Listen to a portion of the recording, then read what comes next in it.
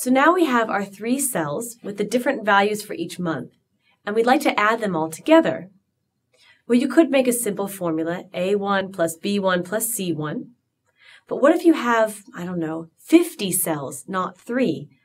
That formula can get really, really long. Now, Excel knows that we're very often adding up different cells together. So it offers us something called the sum function. And we can use this function to add a bunch of cells together. Now have a look at the first column here. In column A, I have numbers 1 through 10.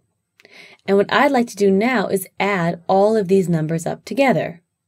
Now, of course, we're not going to write A1 plus A2 plus A3 plus A4. That would take ages. So instead, we're going to select the first 10 cells here. And now I'm going to show you a way you can add these all together.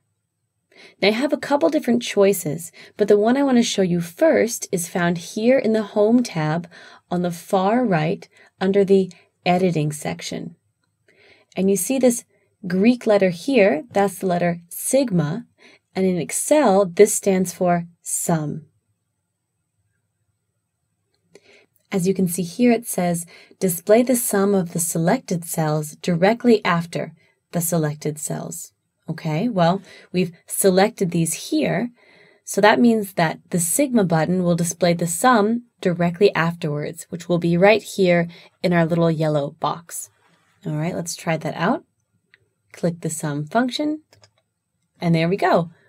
1 plus 2 plus 3 plus 4, etc. is 55.